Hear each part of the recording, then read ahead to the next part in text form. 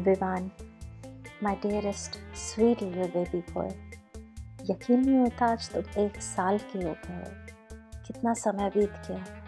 पिछला 1 साल कभी कभी ऐसा लगता है जैसे पलक झपकते ही बीत गया हो, और कभी कभी ऐसा लगता है कि आंखें बंद करके जब पिछले साल को पूरी तरह जीने की कोशिश करेंगे तो शायद 1 और साल लग जाएगा।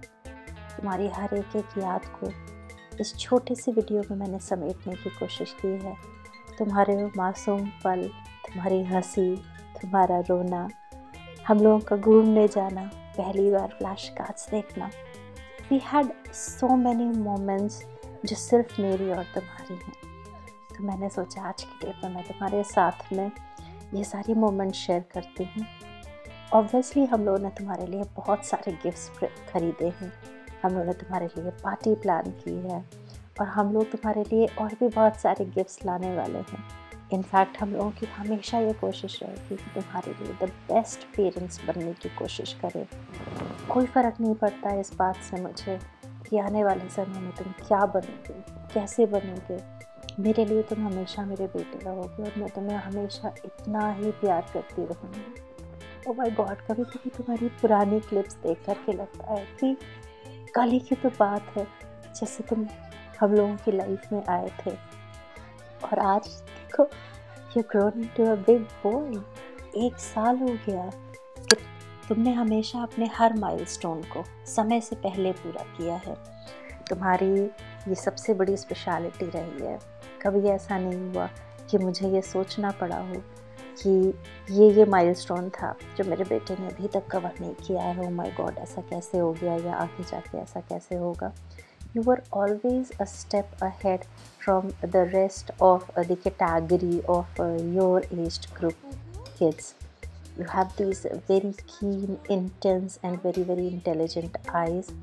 तुम अभी से ही अपने एक्चुअल बेसिक नेचर को डिपिक्ट कर रहे हो।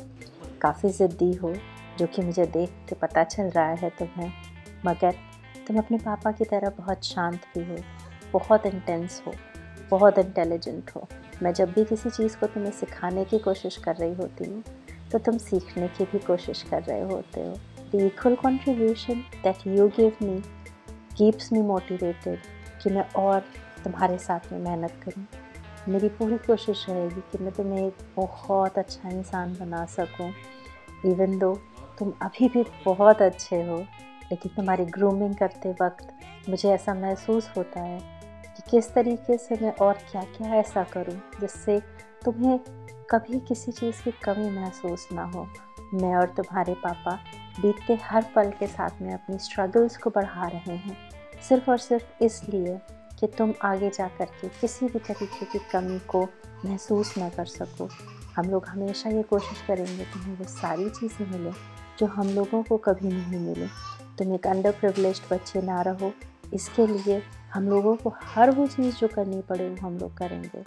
आई नो तुम्हारे पापा तुम्हें बहुत ज़्यादा टाइम नहीं दे पाते हैं, पर वो बाहर सिर्फ इस वजह से होते हैं क्योंकि उन्हें तुम्हारे लिए हर तरीके की बेसिक नेसेसिटी को लेना है।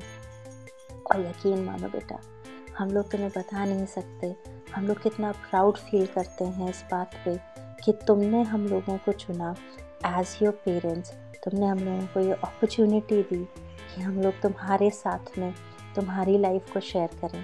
तुम्हारी लाइफ के वो इम्पोर्टेंट 18-19 साल जिनमें तुम्हें हम लोगों की ज़रूरत है, आगे भी होगी अनडिनाइबली, पर तब तक तुम इंडिपेंडेंट हो जाओगे, मैं जानती हूँ। तो मैं बहुत थैंकफुल हूँ कि तुम हम लोगों की लाइफ में आए। आने के बाद में तुमने हम लोगों की लाइफ को पूरी तरीके से बदल दिया फॉर बेटर। और मेरी हमेशा यही कोशिश रहेगी कि हम लोग तुम्हारी लाइफ को फॉर द बेस्ट मॉडिफाई करने की कोशिश करते रहें। कभी कोई गलती हो जाए तो मम्मा पापा को भी माफ़ कर देना, और याद रखना तुम्हारी हर गलती के लिए हम लोगों की ज़िंदगी में पूरी जगह है। हम लोग तुमसे कभी नहीं कहेंगे कि तुम मिस्टेक्स मत करो। इट्स जस्ट कभी किसी का दिल मत दुखाना बेटा। बाकी we love you, you are our सन, और तुम हमेशा हम लोगों की जान रहोगे।